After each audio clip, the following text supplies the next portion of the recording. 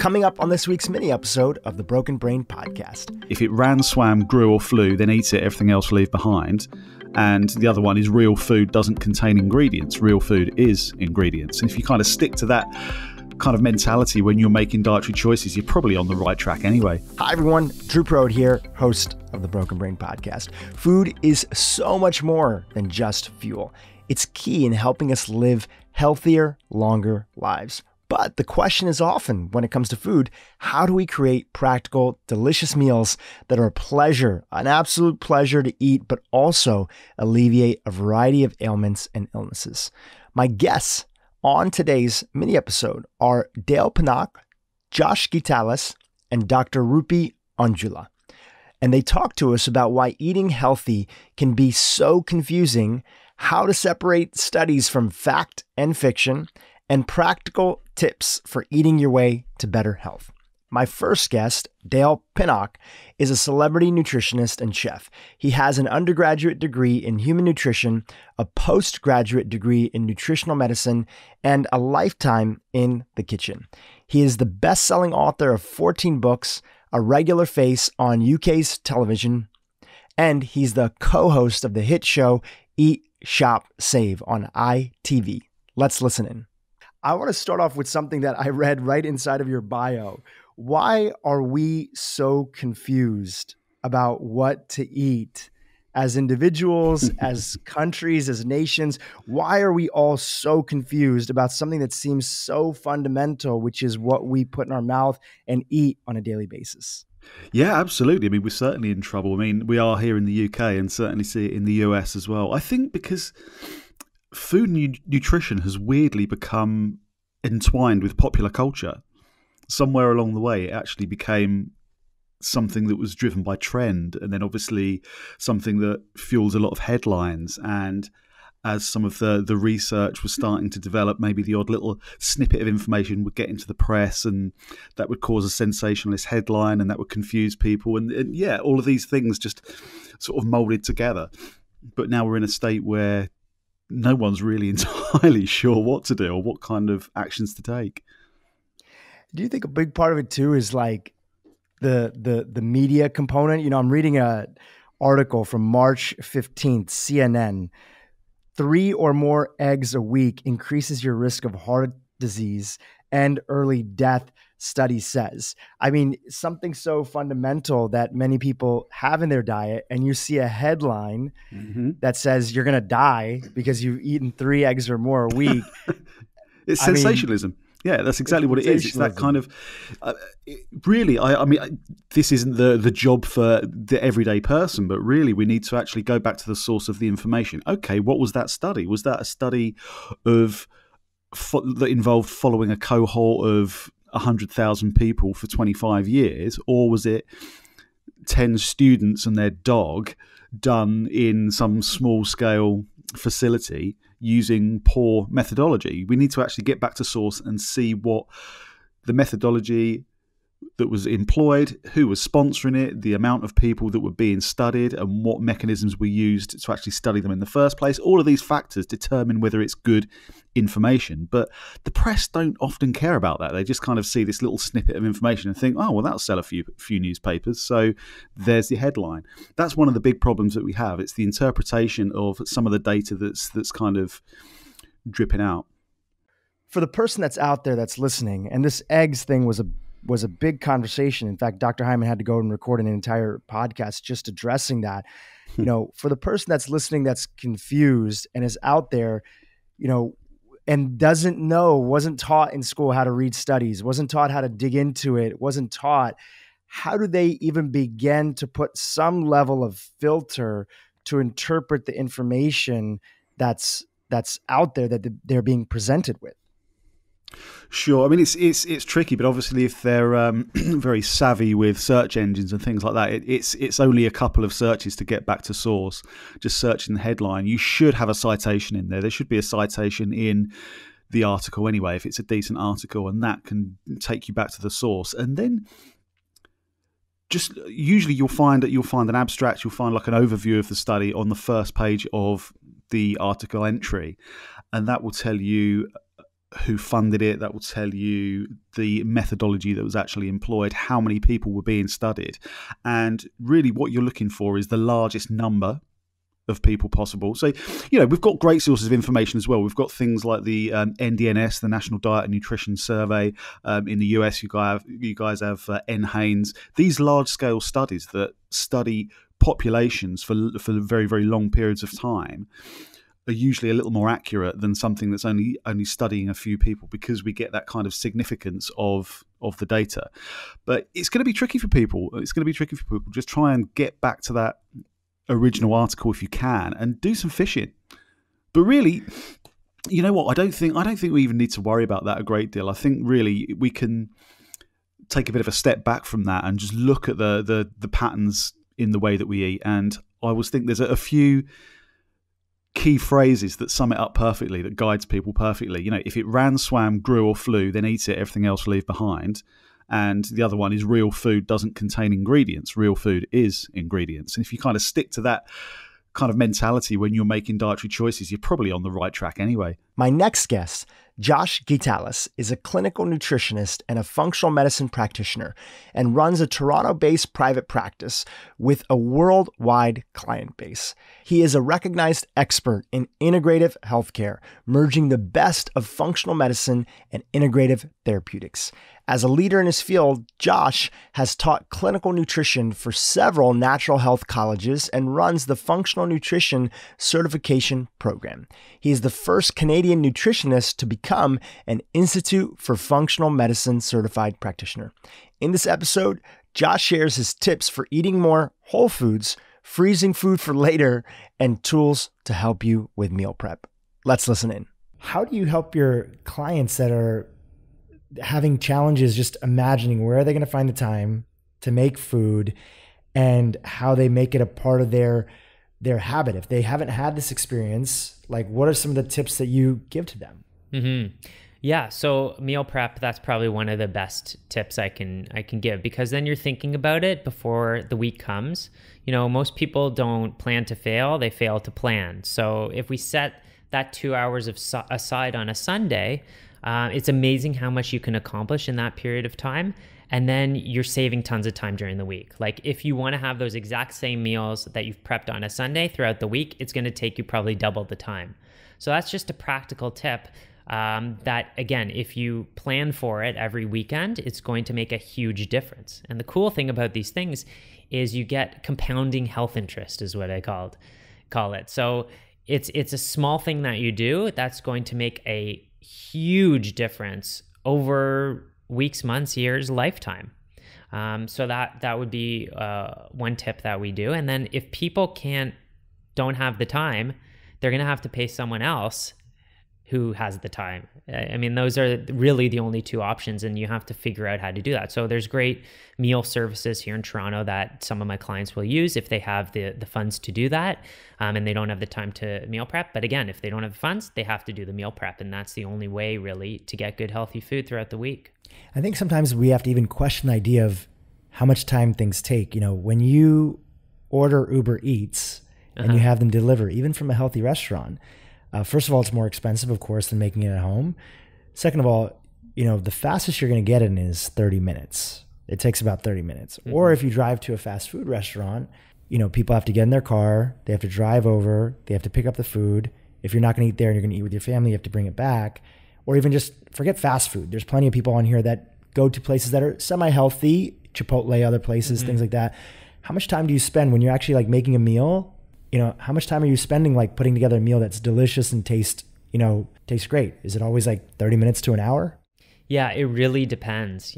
Sometimes we have very busy lives as well. Me and my wife, we both have our own businesses. So, sometimes we only have 15 minutes. Sometimes we don't have much time. I love to cook. My wife likes to cook as well. So when we do have more time, we like to take longer. But we, again, try to plan ahead. We do a lot of batch cooking. When we have the time as well, when there's quieter times in our year, we'll fill the freezers, we'll get stuff ready. In fact, so we have a 14-month-old boy, and before we had the boy over a year ago, we just like totally stacked our freezer because we knew that we weren't going to have time to cook fresh food all the time. So we made, awesome tomato sauces and bologneses and bone broths. And we prepared like veggie burgers and bison burgers and froze it all this stuff that's so easy to freeze. We did big batches of stuff in the slow cooker, and it took us actually like months upon months to actually get through all that stuff. It's almost like you spend less time. The way you guys make food, you spend less time thinking about food, less time with food on your mind, less time preparing food. It's not like you're obsessed with food and you're thinking about it all day and you're trying to figure out what to eat, which is what most people do. Yeah, I felt sometimes like I was cheating, right? Like, because it was too easy. Yeah, we were like, oh, what are we going to do for dinner? Oh, we have that meal that we did in the freezer. We'll pull that out and we'll add some of these veggies and here we go. And I kind of thought like that was almost too easy. So a little planning can go a long way. Let's just talk about it because you mentioned it, freezing. People are very confused about freezing and whether or not it's okay and to use the freezer. I think for a long time, as maybe part of the modern health movement, people have had some sort of association with freezing food as maybe the same thing as frozen food, which is completely different. It's made into made in a factory, that sort of stuff. So give us the lowdown on freezing. I've heard it a bunch in kind of how you talk about meal prep. What are the advantages, and is frozen food okay that you're making yourself? Yes, it is totally awesome. So you will lose a small amount of nutrition when you freeze, but not that much, especially when you freeze fresh stuff. So we just got 32 pounds of wild blueberries. Wow. And I did all sorts of things with them. I was posting on social media, asking people for suggestions. I froze most of those berries because they just looked so amazing. Like they were super small, right? Like I knew they were a good, legit batch. I tried to do it every year. I've been doing it for the past few years. So I froze most of those. And now we have some awesome bags of wild blueberries in our freezer. I was also making like fruit leather with the blueberries, which is super delicious. I did some fresh stuff, like we did some muffins. I've done pancakes with it. What else have I done? Anyway, so I have those there. Fruits are awesome to do when they're in season. And then, a lot of the other, sauces and burgers and stuff, you're not going to lose any nutrition in the freezing process. It freezes really well. And again, super easy to pull out. So I'm not too worried about the nutrition lost in freezing foods. On a practical level, do you have a whole separate freezer? I've heard a lot of things that get frozen. So do you just use a normal size refrigerator? Do you, cause I think sometimes it's like trying to make the space or actually make sure you have the tools to enable it. So, with a household of 3, and one of them being a young boy, what's the practicality of it? Right. So I think the freezer, an extra freezer. So we have a fridge with a freezer, but an extra freezer, deep freeze, was one of the best investments we've ever made. I mean, that thing has just saved us so many times, and it's just a key part of our whole nutrition regimen and making sure we have healthy stuff all the time. Doesn't take up a lot of space. We keep it in the basement. We're in a semi in Toronto, so there's not a lot of space to begin with. But a really key item that we've devoted and given a little bit of space in our home to, and an investment we're really proud of. One of the other really key investments, I'm just throwing this out there, Please. that we are super happy with in our home was an infrared sauna a number of years ago. Oh, amazing. Yeah. And I can imagine in Toronto that goes a long way. Totally. Anywhere it goes a long way. And we'll talk a little bit more about infrared and that sort of thing. But I want to talk about a couple other hacks, because you're great at making these things practical. And sometimes there's tools that are out there that make it easier to live this lifestyle. Right now on Amazon, it's really popular. Like the top 10 best-selling products, like one of them is like Instapot, right? What do you think of that? Curious about your sort of thoughts. And are there any other things that you keep in your household as a family that make it easier to prepare healthy meals on a regular basis? Absolutely, yeah. So I think the Instapot's great. We use a slow cooker. We love it. You can do huge amounts at one time. We also have a Vitamix, just a high-speed blender, which we do like so much stuff with. You can do soups. I do my fruit leather in there. And then, of course, I dehydrate it afterwards. So those are, I guess, the key appliances that we really love. in terms of sort of beyond the basics, fridge, stove, burners, things like that. In terms of anything above and beyond that, doesn't get used as much, I guess, a food processor, but like our Vitamix sort of does the same thing. Yeah, it's kind of like the tool that's helpful for it all. My next guest and good friend, Dr. Rupy Aujla, is an NHS medical doctor and founder of The Doctor's Kitchen, a project to inspire patients about the beauty of food and medicinal effects of eating well. Dr. Rupy is the founder of Culinary Medicine, a nonprofit organization which aims to teach doctors and medical students the foundations of nutrition, as well as teaching them how to cook. He is also the author of 2 best-selling books, The Doctor's Kitchen and his latest book, Eat to Beat Illness. In this episode, Dr. Rupy shares his tips for eating out at restaurants as well as his go-to 10-minute meals. Let's listen in. Can you slip that little tip in there, like a tip for ordering at restaurants and, what your approach is? Because you eat out a lot, you have to go to different conferences. What's your approach when you look at a menu and you're eating out? How do you get the healthiest diet for you? So I subscribe to a plant-focused diet, like I think Dr. Hyman, yourself do as well, where we're really focusing on the different colors as much as possible. So, if you find that on the main course there isn't something that you really enjoy, then I go for maybe an appetizer and I just go for the sides. And I also order off the menu too. We live in a society now where the chefs in the restaurants are more than happy to accommodate you, right? So you can order things off the menu. Do you have any spinach? Do you have any mushrooms? Do you have some tomatoes maybe? Can you mix this and this? That's how I like to order in restaurants. I mean, other times I'm going to have a blowout and I'm going to have like a lovely piece of meat or whatever, like good quality steak. But at the same time, you do have those options and it's just about being a bit more experimental with the side menu. In fact, we had lunch today. It's your birthday. Happy birthday. Cheers, buddy. You treated us to lunch on your birthday. You grabbed the bill before we could. We were literally chasing after you. But ordering, which you had ordered for everybody there, literally one dish was a plate of asparagus, right? That was nicely cooked. And another dish was a plate of mushrooms. It was like you ordered basically all the sides off the menu. And that actually is a very enjoyable experience. It's more fun to have that variety and eat a bunch of different things instead of everybody have this just one big plate of this meal, which often in the US, I think the UK does this a little bit too. The portions are so nuts and they give you such big portions, even at healthy restaurants sometimes, but really that varietal of eating all these different vegetables and seeing all that color even looks for a much better table. Yeah, absolutely, and I think the way we eat, the company in which we eat, as well as even the size of our plates as well, this all has an impact on our satiety. So, if we're having small amounts of food and we're sharing it with people, you're actually going to eat slower, you're going to enjoy your meal, and you're actually going to feel fuller quicker with less food as well. And I think, that's how we've been designed to eat. From an evolutionary point of view, we didn't each get our own plate. We just ate from the same plate or the same part of the fire or whatever. So, it's a very natural way of eating and it's a very enjoyable way of eating too.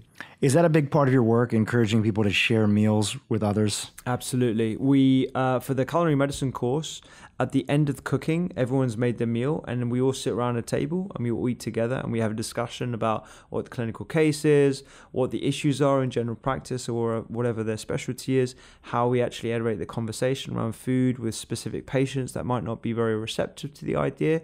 That is very, very pivotal to not only the learning environment, but actual experiencing what it's like to eat around a table. Because I think we usually eat in front of screens or we're in front of our phones and that kind of stuff. And that's a very unnatural state to be in. And the other thing, the stuff I do with the community kitchen as well, we all make the food and we all make an effort to sit around a table and enjoy the food together. So I think it's integral part of the eating experience, but also the health promoting experience of food as well.